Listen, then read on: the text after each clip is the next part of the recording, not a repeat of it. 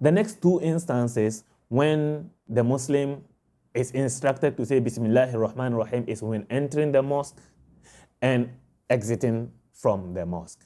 Imam Ibn Majah rahimahullah ta'ala reports from the narration of Sayyidatuna Fatima radiallahu anha, who said that whenever the Prophet sallallahu alaihi wasallam entered the mosque, he will say the following dua: Bismillah wassalamu ala rasulillah, Allahumma ghfir li dhunubi waftah li abwaba rahmatik. In the name of Allah, and peace be upon the messenger of Allah. O Allah, forgive me my sins and open for me the gates to your mercy.